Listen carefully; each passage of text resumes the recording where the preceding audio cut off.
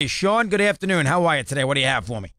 I'm great, Doug. I didn't want to talk as much baseball, but now I do, so I'll save that to the end. NHL last night, obviously thought it was a good night. Two of the three games. I thought Winnipeg was a little tight despite the shots on goal advantage. I thought Minnesota was game. If that's any indication, maybe it's going to be a tougher series than I thought. But I thought it was an excellent game last night. Good game. I think Winnipeg showed some guts after having a lead, and then falling behind, and then still winning. I thought that was a good sign for the franchise. Go ahead. They did, and obviously great crowd. The Vegas game, that crowd was tremendous as well. I fell asleep close to the end of the second period. I was shocked that 1-0 early goal held up for the entire game. Good for them. I still pick the Kings in that series, but we'll see. The Flyers, I know we've been through this 100 times before, not with the Flyers, but with Brian Elliott as your goaltender.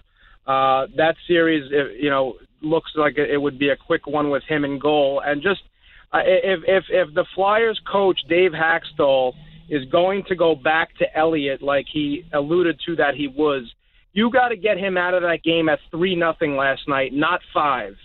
Don't let the goaltender. If you're going to come back with him, don't let. They took him out too low. They took him out at 5-0. Not at 3-0. Yeah. I know you can come back with a 3-0 lead, but that game was over at 3-0. The Flyers had nothing. And they took him out. He let him get 2 more goals. That's a good point. Good point. Go ahead. Now, just quickly on the Warriors, Dog. I don't like what I've seen from them, and not that I've been watching them that close, but I don't like that they've basically lost an incredible amount of games here in the last for them in the last month. I don't like that they've lost the home games. They've mailed a lot in, and they just seem like they've been disinterested. I know the injuries, but they have had Durant and Thompson and I agree with that.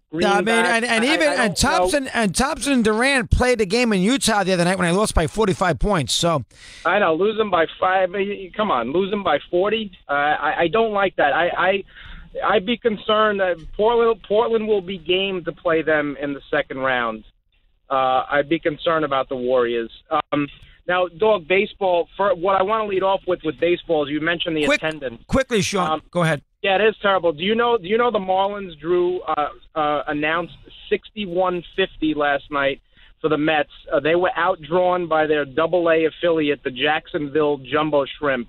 That is a disgrace what's going on in Florida. Listen, they got a major problem there, and I was aware of that.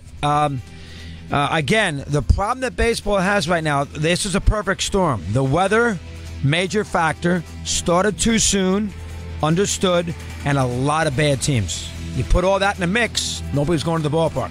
5 o'clock, we're just getting warmed up, busy day. Stick with us.